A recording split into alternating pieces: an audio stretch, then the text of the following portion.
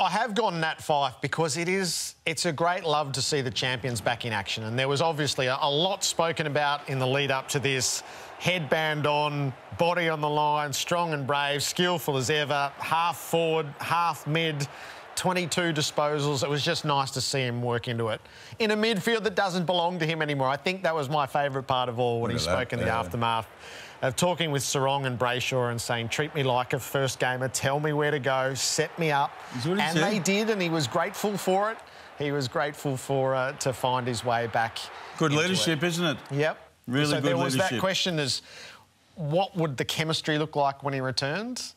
It looks beautiful. It looks like he has handed the responsibility over and he's there for them. Maybe it is, as David Mundy told us weeks and weeks ago, maybe he is the icing on the cake from now on. Maybe he is. Yeah, rather good than the whole choice. cake. Good All right. choice.